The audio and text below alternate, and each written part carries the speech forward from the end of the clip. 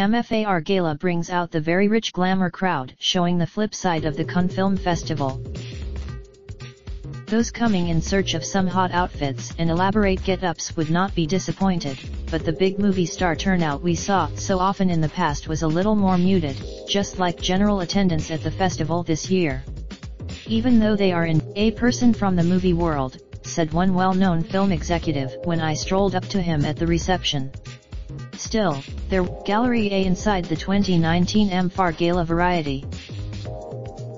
Over the past quarter-century more than $200 million has been raised from this event, so the fact that some lesser, but nicely dressed, luminaries were hogging the spotlight this time can be forgiven. Pamela Anderson, they were mingling with Europe's high rollers, who come to party and bid on big-ticket auction items, including a 1975 painting by Andy Warhol of Mick Jagger that was signed by both. A Myanmar adventure, it is all the stuff of lifestyles of the rich and famous, and many of the people in attendance, most instantly unrecognizable but dressed to the nines, can afford to bid without even thinking about it.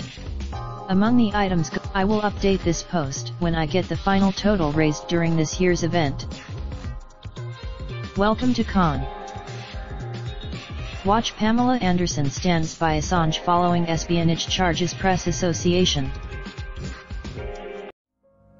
Raindrop, drop top smoking, no cooking the hot pot. Fucking on your bitch, yeah, that. Looking up, open the park pot.